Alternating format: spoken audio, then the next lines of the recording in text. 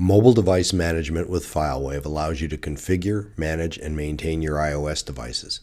The Client Info window allows you to view client details, a history of FileWave actions on the device, the applications that were installed by FileWave, all of the applications installed on the device, and management profiles installed by FileWave. There is also a remote wipe capability.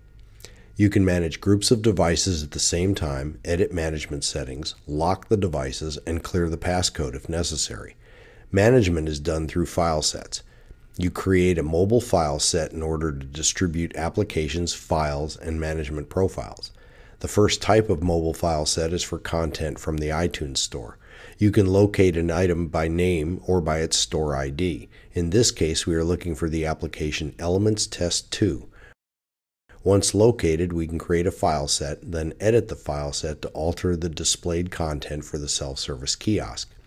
In a one-to-one, adding this file set to a set of enrolled iOS devices will allow the users to install the application when needed. This type of file set supports applications, books, web clips, and documents.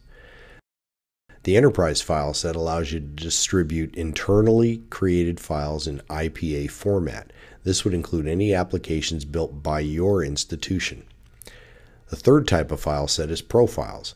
You can create management settings for your iOS devices, functional restrictions like camera and Siri control, application restrictions like YouTube, Game Center, and Safari, and media content controls to limit access to age-appropriate material. Other profiles include subscribed calendars and proxy settings for the network. Using a carrot and stick approach in a one-to-one iOS deployment, you could provide certain applications and documents that enhance the user experience, yet flag those items so if a user deletes the profiles, the applications are erased. Many of the management options available can also apply to your desktop and portable systems.